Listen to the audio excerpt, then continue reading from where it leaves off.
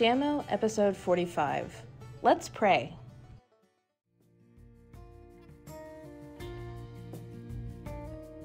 As a family, go to a window and watch outside. While you're looking outside, take time and share with each of your family members one thing you love.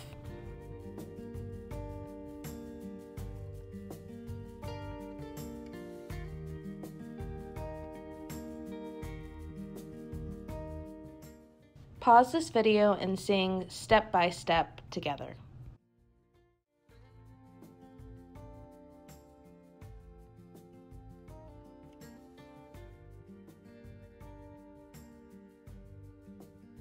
Have one of your grown-ups or an older brother or sister read Matthew 6, 5 through 15.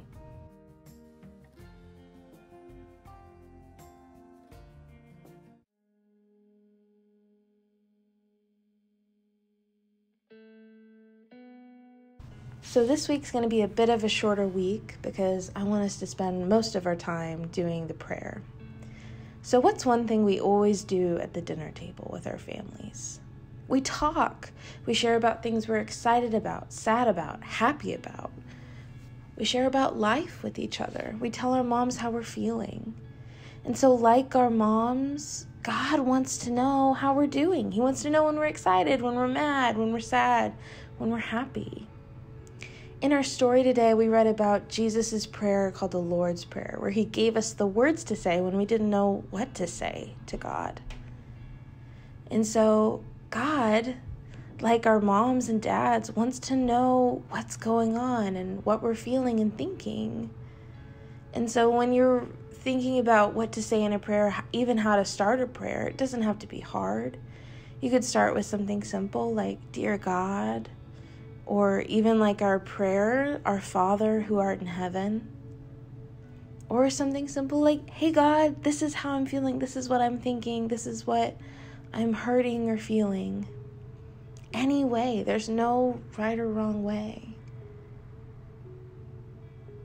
So this week, as you're going about your day and as you're talking to your moms and dads and friends, I want you to think about talking to God too. And I want you to take time, and if you think about it, just say a prayer. Just say, Hey God, I love you, or Hey God, this is what I'm feeling. I'm feeling happy. I'm feeling sad. I'm feeling worried. This is what I'm doing. This is what my friend said. I'm feeling confused or mad. Because when we talk to God, it's just called praying. We pray to God. We can ask him things. We can listen to God. We can pray in lots of different ways. We can pray with lots of people.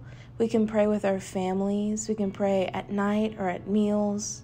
And we can pray by ourselves. We just want to talk to God because God cares. So this week and throughout this year, I want you to take some time and I want you to pray with your families and I want you to listen to God. Because how are we supposed to know God if we don't talk to him? Let's pray this week.